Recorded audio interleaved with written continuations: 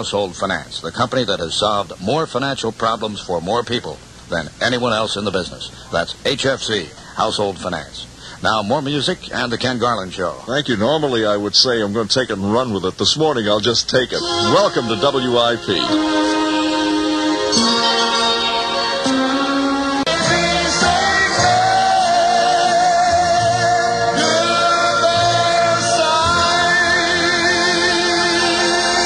Engelbert. Le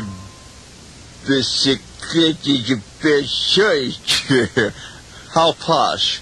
Well, there's an acceptable beginning to our fourth and final hour with you this morning. I'm sure to many of you ladies especially, it's more than acceptable. Oh, it's beautiful. Yes, it is, and so is he. He has a new record. I just read an ad.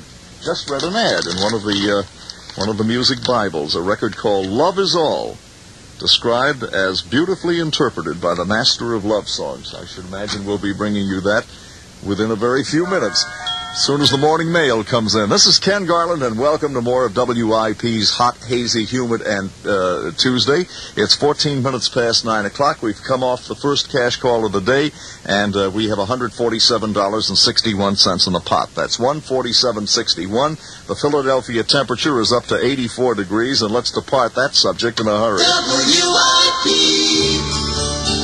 And get back to our main thing, which is music. Now the greenest green I've ever seen was the grass on which you lay, and the bluest blue was in my best friend. I've always said if the sunset comes. That's Eve Graham and the New Seekers group, and the greatest song I've ever heard.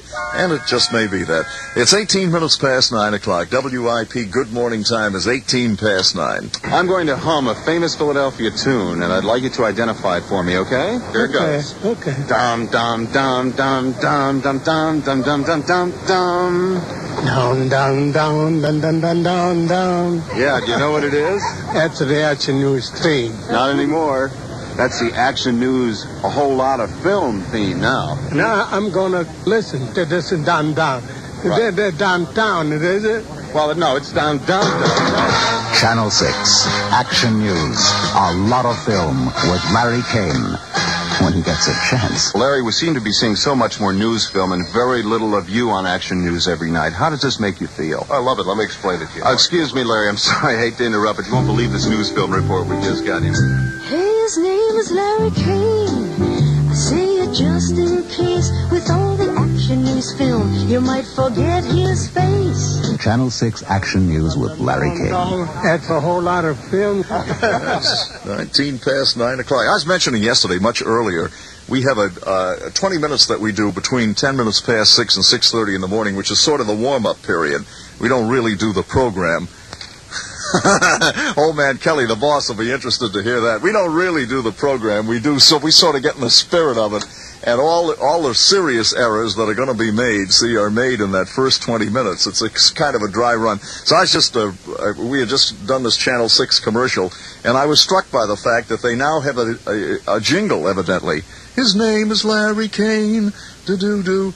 And I thought that was really terrific, because what that is it's a commitment on behalf of the station. Now, for instance, if you were a salesman in a shoe store and you were the star salesman, and they spend about $90 to put a sign up outside that says Sal Calabro sells shoes in this store. See, now they've spent the $90. That's a commitment on behalf of them to you. That indicates that they're interested in having people know that you're there, and they've spent a few bucks to advertise it, and it makes you feel a little bit more secure. You know you'll be there for a few weeks because the boss don't spend $90 for nothing. Now, these jingles are expensive. Cost a lot of people to perform in them and produce them and record them and everything. So Kane probably feels pretty good, you know. So I wish I could get my own jingle. I'd be thrilled if the station would spend $1.85 to have some drunk come in from Market Street, and sing, "That Garland is a darling in the morning," something like that. Well, so much for that. It's too much for that. 20 minutes past 9 o'clock.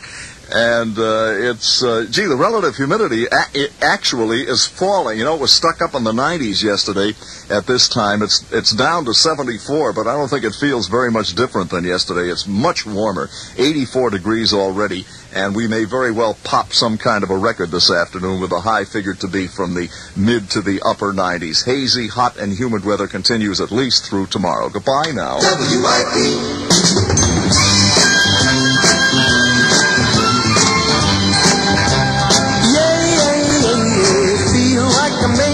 Gingerbread, crumb picking, lip licking gingerbread. Gingerbread Man, that's Sammy. That's a delightful, just a delightful song. It's been around for a number of years. There's never really been a hit, but it gets a few recordings. It gets a recording every now and then. Michelle Legrand's song, The Sweet Gingerbread Man, and it's 24 minutes past 9 o'clock on WIP. Oh, boy, I can hear that cold, carbonated stuff gurgling in the glass beginning now and for the rest of the day. Here come the unsugars from NoCal. Bouncy, bubbly NoCal flavors. Fresh, fruity, soft drink flavors. Black cherry, cola, orange, root beer, and cream. New Shape Up and Red Pop, ginger, chocolate, lots more. Soda's just as sweet as they can be, but they've got no sugar. No sugar at all. Just 16 ounces that never add a pound. Try the unsugars from NoCal. You'll have nothing to show for it. The newest unsugar from NoCal is tangy Shape Up, lemon with just a hint of lime, and no sugar at all. If you're trying to shape up, try Shape Up. It's delicious. Thank you. 25 minutes past 9 o'clock, 25 past 9 here in the beautiful city of Philadelphia. And it really is a beautiful city, and anybody that doubts it, perhaps they had their mind changed somewhat by a wonderful column in this past Sunday's Inquirer. Jim Wooten is a guy, I don't even remember when, and I don't know him, I've never met him, but I certainly admire his work. He goes beyond being an interesting feature writer. He writes beautifully, really writes beautifully, I think. And I say that with practically no qualification other than being just a regular reader. And I don't even remember when he came to town. All of a sudden his column was there, and he allowed us how right away he was a newcomer to Philadelphia and had a lot to learn. He sure learned fast because he's found a lot of the positive things about our city, and with no embarrassment whatsoever, writes about them regularly and has a very incisive eye for what's going on around us. You know, the things that are right under your snoot that you don't notice, but a newcomer sees right away. And he did a column this past Sunday, which was absolutely just a lovely column on the reasons to enjoy and how to enjoy and where to go to enjoy Philadelphia. As a matter of fact, the heading was, Despite Its Foes, Philadelphia is a City to See and Love. And then he went ahead and he applied an almost poetic touch to the Schuylkill Expressway. It says, the way the town looks when you're driving south on the Schuylkill Expressway at night, that regal centerpiece of a yellow clock just beneath William Penn's feet atop City Hall. And the Franklin Institute, that gathering of gadgets and gimmickry that delights all of us who think we know something about everything, and our children who, of course, know better. And the fountain and JFK Plaza and the Ben Franklin Bridge and Christ Church and Jack Einhorn, the world's most famous traffic cop at Broad and Vine, was just a lovely, lovely column. And as a relative newcomer to Philadelphia, I've only been here 8 or 9 years, you know. That isn't long when you're talking about Philadelphia. I thought it was just a marvelous job, and I thought somebody ought to say so. I'm sure that nobody said so over at the paper, but if you read it, I'm sure you feel the same as I.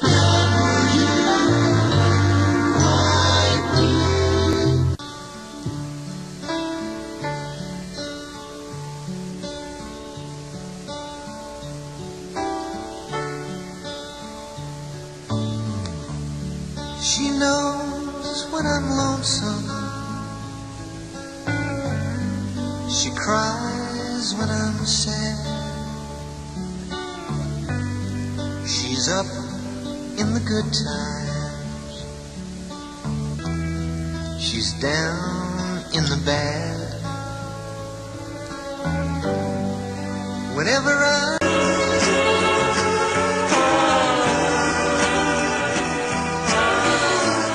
That's Lobo, and How Can I Tell Her About You on WIP. This is 610 Metro Media Radio in Philadelphia. Here is a record. This is Ken Garland with the Supremes. And everybody got the right to love. You're alone and in a corner. Your only motor is a face that appears in the nearest mirror. You gotta get it going, and somehow knowing you're gonna have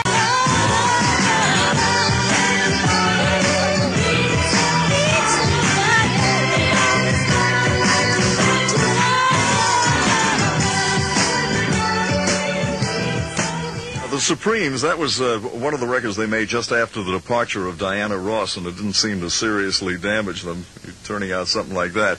And it's 26 minutes before 10 o'clock, 26 before 10 here at WIP, the redoubtable and incredibly ubiquitous William St. James will be here for Bill Weber again. On this Tuesday, you will hear Bill St. James at 10:05. The greatest racing under the sun is at Liberty Bell Racetrack, where the finest thoroughbreds in the East run for the money. Enjoy the races as you lunch in the many taverns, snack bars, cafeteria, and the Turfside Terrace. Or socialize in the new Turfside Lounge. It's all cool, casual, and exciting with a daily double, exacta, and trifecta wagering. Liberty Bell Racetrack, the greatest racing under the sun. Big stakes races every Saturday. Post time 1:30. Very good. When Bill gets here, that'll be $147.61 in the cash call jackpot. $147.61. You may be astonished to learn this, but the reason for being for contests on radio and on television is to get listeners. See? It's to increase your audience. Are you surprised to hear that? That's why they're there. They are there, well, really two reasons. One is to keep the audience that you have happy. The folks that listen to the station all the time deserve a reward for listening. The other is hopefully to attract new listeners. That is one of the great problems indigenous to this business, well, to any business, is to get new business, and in our case, new audience. And contests can do that sometimes.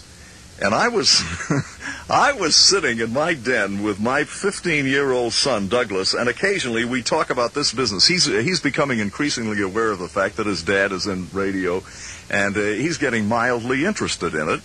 And he asks questions, and I try to answer them. And the other day we were talking about cash call and stuff like that, and he wanted to know things about our audience and how much audience how many people listen to the old man in the morning, and how popular is the station. And I had to tell him in all honesty that this is the number one, and I wouldn't lie to my son, the number one station in this entire 4 million person area. But anyway, he started getting interested in what it takes to get listeners, to get listeners to listen to your station. And he sat there for a while, and I said, listen, Doug, if you can think of a contest idea, a real good contest idea, then I'll go to Mr. Tyler and suggest it and say it came from you. Who knows? They might use it if you come up with an original idea that we haven't thought of, something that's reasonable. And he sat there for a couple of minutes, and he said, I got it. I said, what's that? Now, it is fascinating to me, and you've probably noticed the way things that we make complex and confused, children manage to boil them down to their simplest elements. You know what I mean? He says, I got it. I said, what's that? He says, you give everybody in Philadelphia $1 for listening to the station. 610 WIP. And that's really about the whole story right there. The ultimate answer. Give everybody $1. Pay them. Can't do that.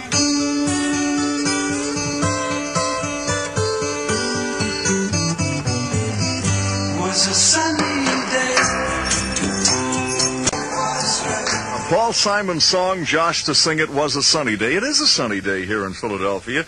And it would be one of those delightful sunny days were it not for all the heat and all the humidity, which shows no sign of abating over the next few days. Boy, we're really into it, and I don't know how we're going to get out of it here. There's a chance of rain, but that's not until Saturday. Only a 10% chance of rain through tomorrow.